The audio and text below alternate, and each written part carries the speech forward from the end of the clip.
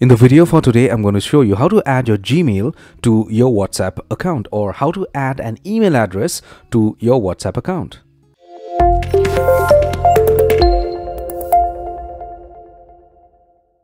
So I'm going to show you how to do this on an Android device, but this procedure is common for both Apple and Android devices. So if you have an Apple device, you could watch my video completely till the end, not a problem.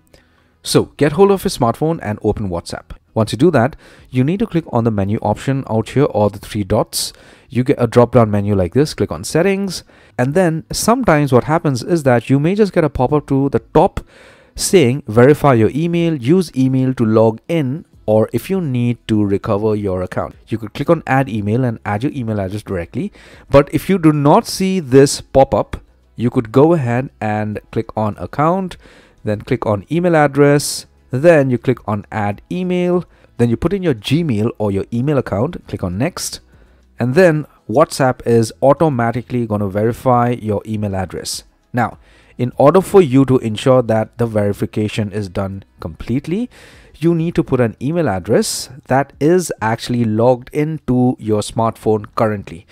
If you use an email address which is not logged into your smartphone that you're using, you will have to verify your email ID with a 6-digit OTP that WhatsApp will send you to that specific email address.